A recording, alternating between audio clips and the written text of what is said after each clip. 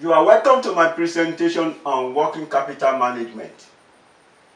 In this presentation, I'll be looking at the management of inventory as a component of working capital management. What do you mean by inventory control?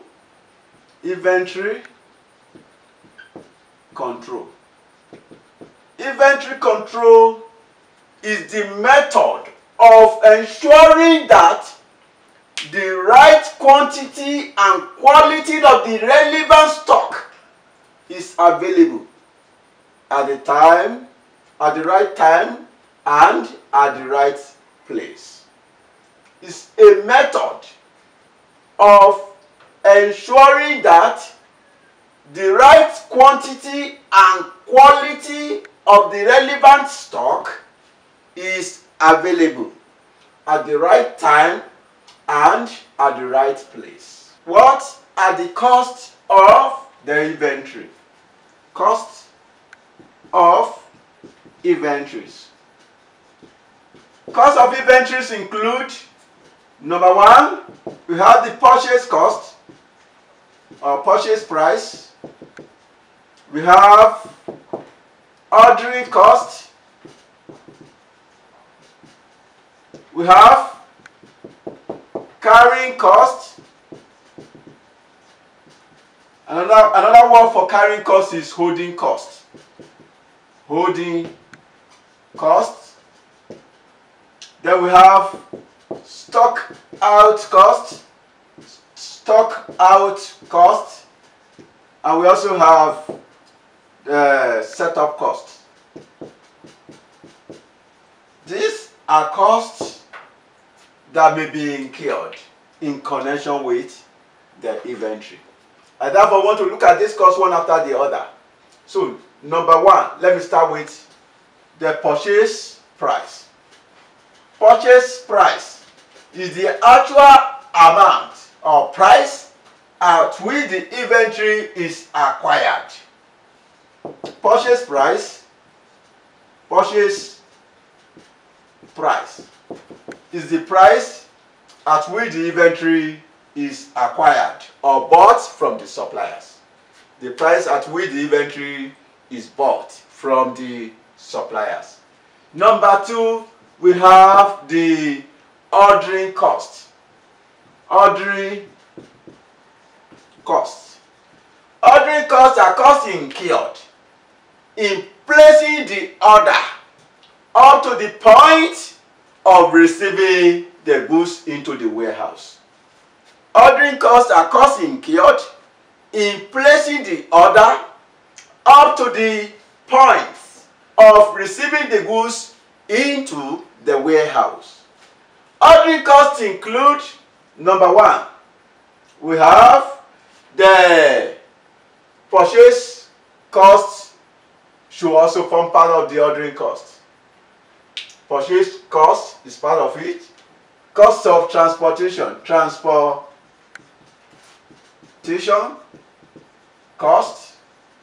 transportation cost.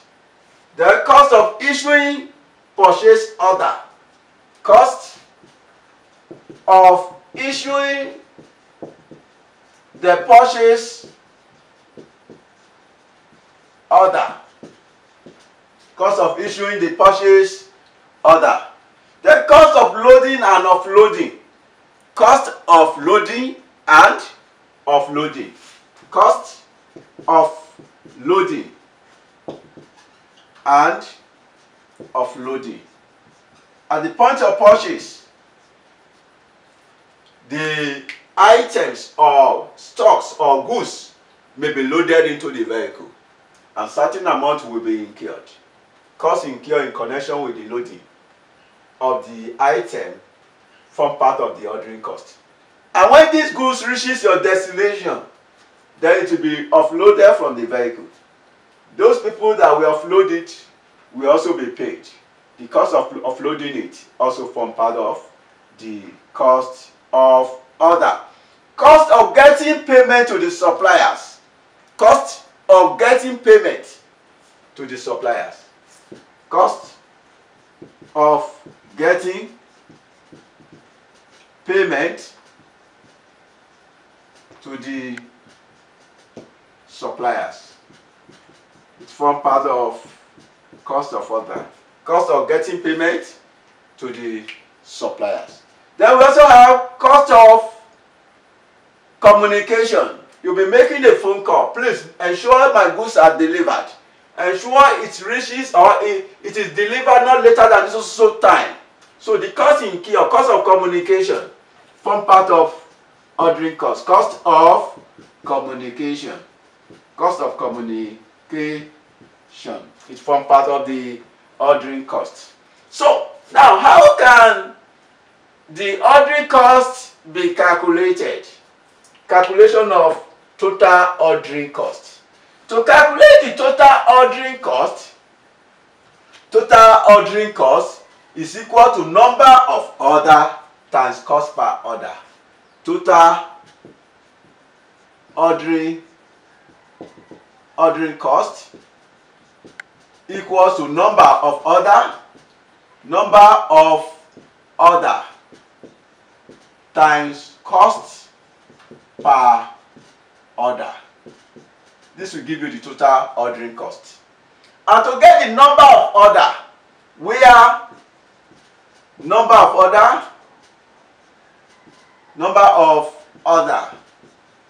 that will be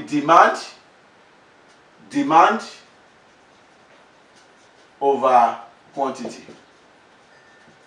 In most cases, your EOQ, economic order quantity, may be used. So we are going to consider the EOQ later. That is the calculation of ordering cost. Number 2 cost of inventory, which I'm going to examine, is the carrying cost. Carrying cost. Another word for carrying cost is holding cost. Holding cost. Carrying cost or holding cost are costs incurred whenever a material is stored. Cost incurred whenever materials is stored. That is the cost of providing storages. I have told you that carrying costs are costs incurred whenever a material is stored. So carrying costs include number 1, cost of capital tied down. Number 2, insurance and audit cost. Insurance and audit cost. Cost of warehouse upkeep. Warehouse upkeep. Cost of store labors. Cost of store labor and administrative cost. Cost of store labor,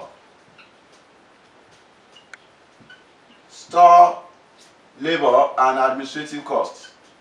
And administrative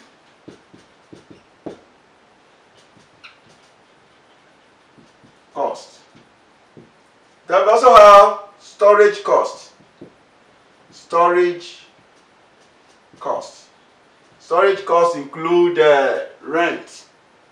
Then we also have cost of documentation. Number 6, cost of documentation. Cost of documentation. Number 7, we have interest on money borrowed to buy stock. Interest on money borrowed to buy stock. Interest on money borrowed to buy stock. Number 8,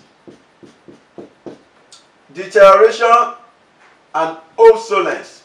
Deterioration and obsolescence. All these form part of the holding cost or carrying cost.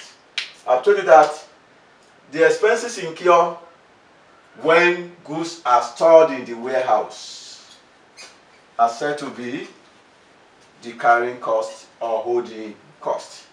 Now, calculation of holding cost.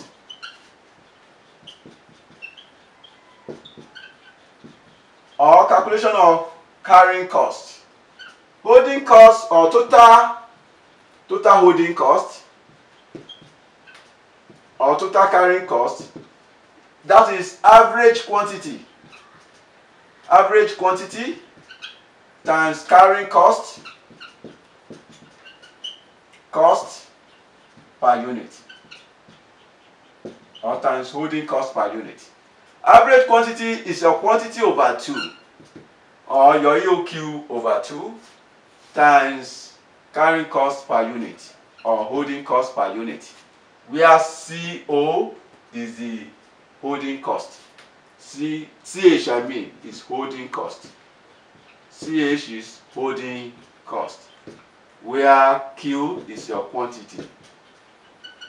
In some cases, it may be your EOQ, and I'm going to consider that in this lecture. Now, after carrying cost or holding cost, the number 3 cost I'm going to examine is stock out cost. Stock out cost. Stock out cost are costs incurred when customer demand cannot be met because the stock is exhausted. The cost incurred when customers' demand cannot be met because the stock is exhausted.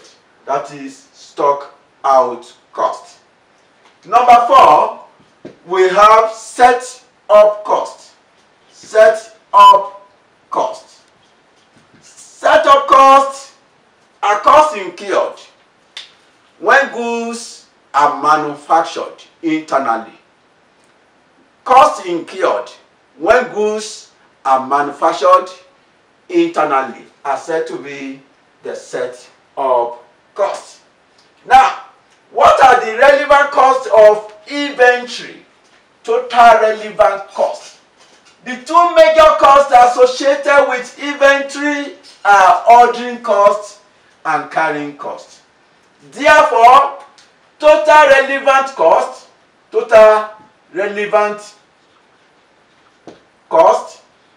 equal to total ordering cost plus total holding cost. Total holding cost.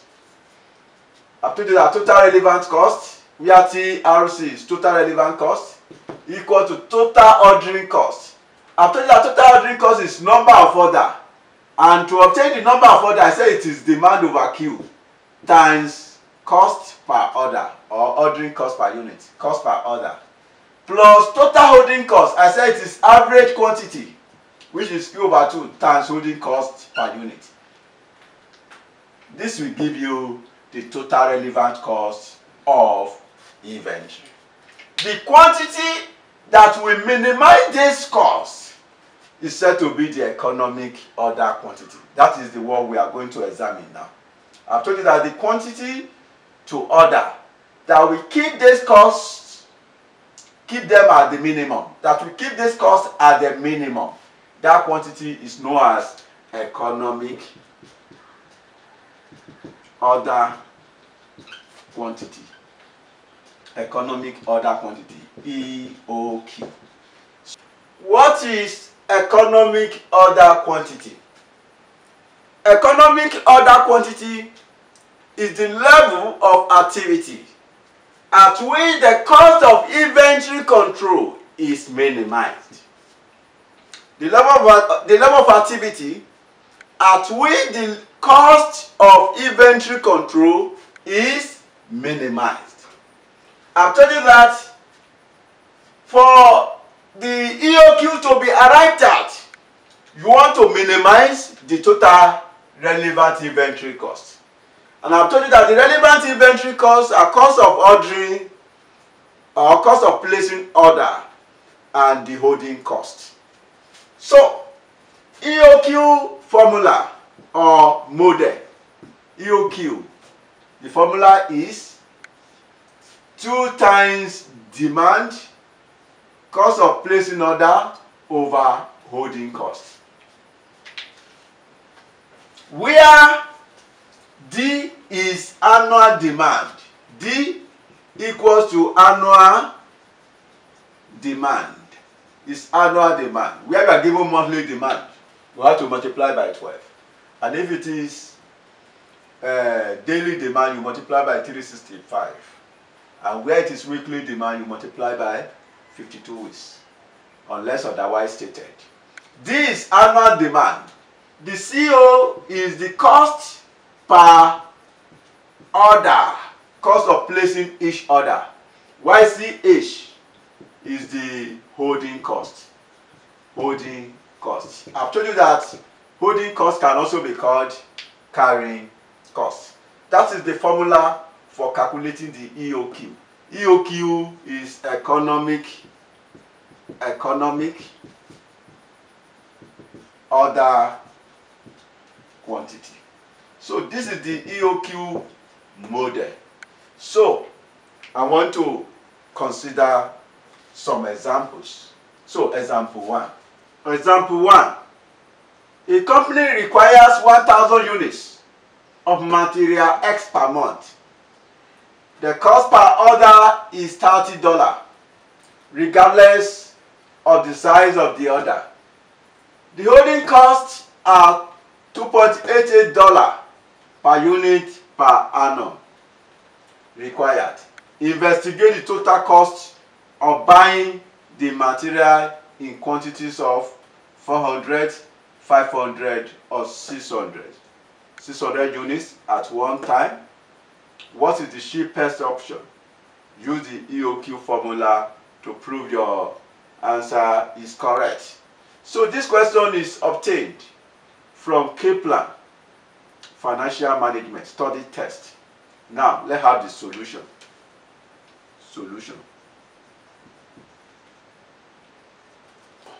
You have different order quantities of 400, 500 and 600. Order quantity 400, 500 and 600.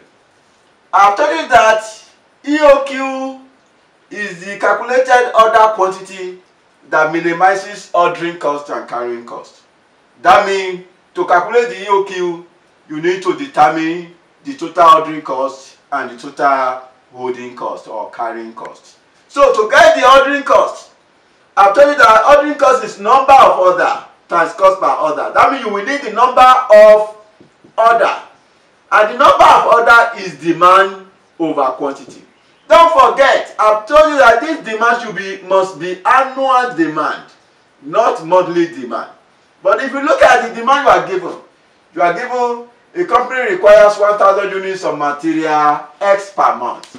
That's to show that this demand is per month. Therefore, you will need to convert your demand to an annual demand by multiply by 12. Therefore, 1,000 times 12 will give us 12,000. So, if you have the 12,000 as your demand over your quantity, the quantity you are given here is 400. So, 12,000 divided by 400. Don't forget, 12,000 is the product of 1,000 and 12. So, 12,000 divided by 400, that gives us 30. That means we have 30 orders. Then 12,000 divided by 500.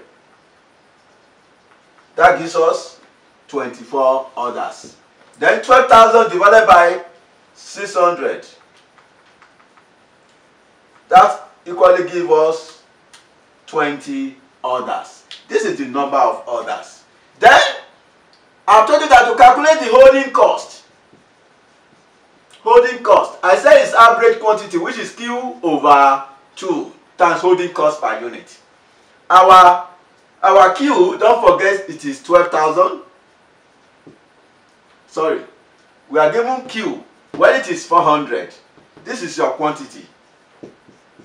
Other quantity, 400.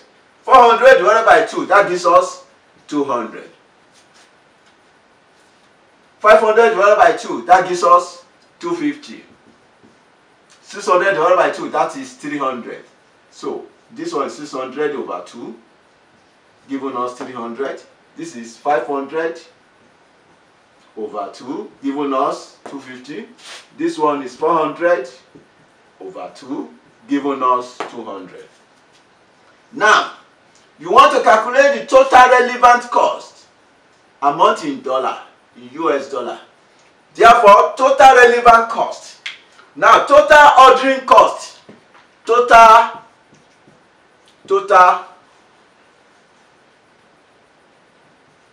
ordering cost. I said it is number of order, and the number of order is demand over Q times cost per order. Now, let's go back to the question. The holding costs are 2.88. The cost per order is $30. This is the cost per order, $30. If the cost per order is $30, this one is $30. Then, and you have got your D over Q. D over Q here is 30. 30 times 30, that gives us 900. That means the total ordering cost here is 900. While this one will be 24 times ordering cost. 24 times 30, that gives us 720. This one is 20 times 30, that gives us 600. This is the total ordering cost.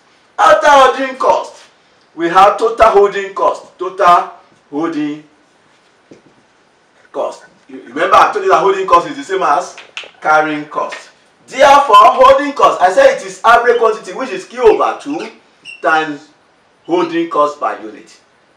And let's go back to the question. You were told the holding costs are $2.88 per unit per annum. This is the holding cost, which is 2.88. This one is 2.88 dollar.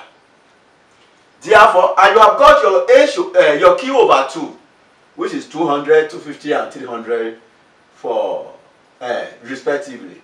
Therefore, 200, which is Q over 2, which is 200 times 2.88, which is our holding cost. 200 times 2.88, that gives us 576.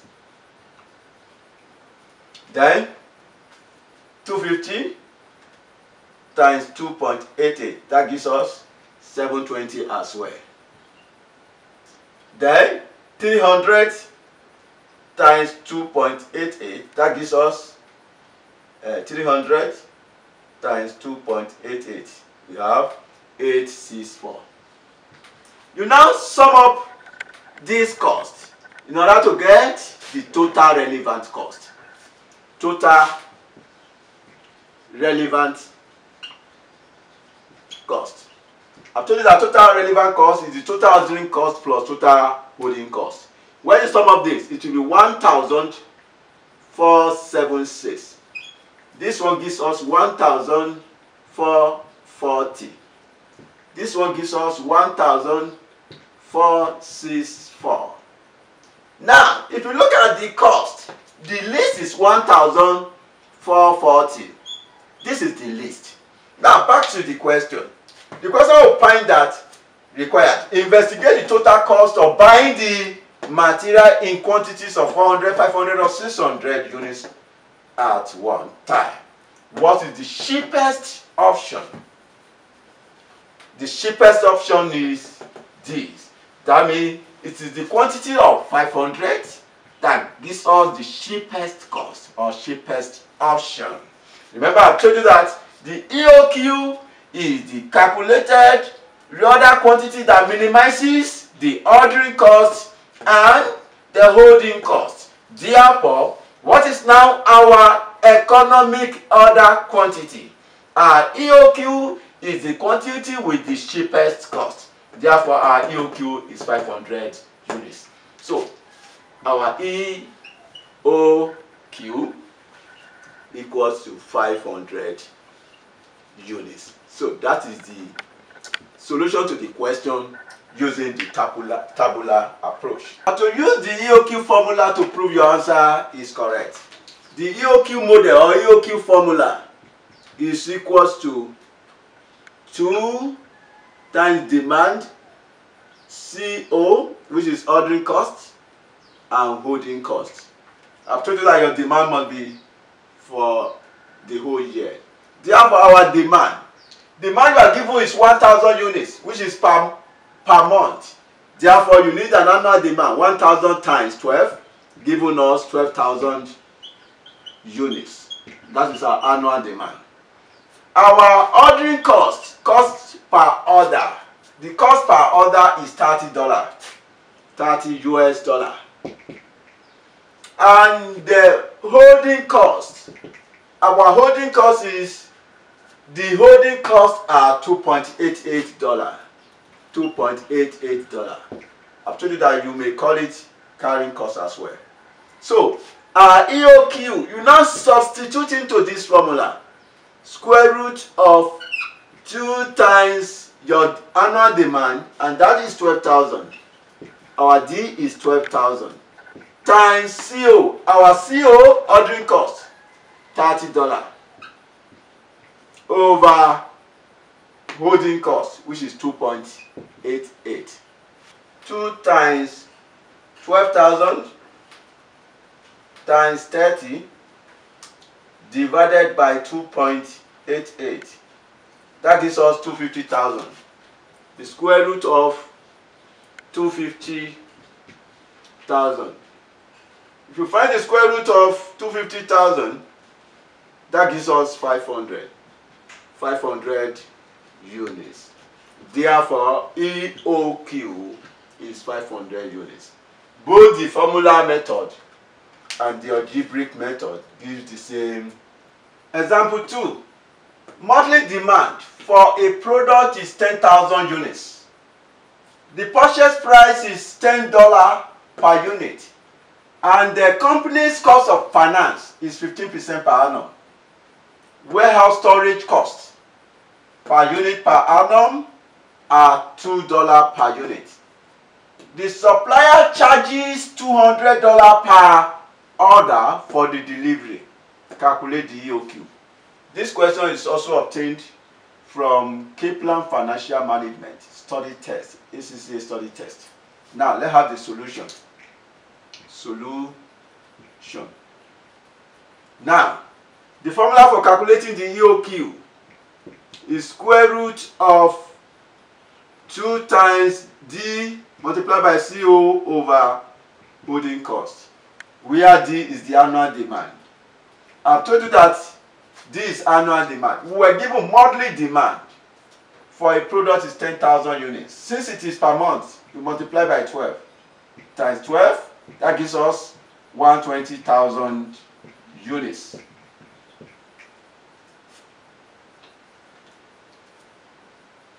The purchase price is $10 per unit. This is the purchase price. And the company cost of finance is 15% per annum. Cost of finance is cost of capital. I've told you that cost of capital tied down is one of the holding costs. Then, warehouse storage cost per unit is per unit per annum are $2. So storage cost is also part of the holding cost.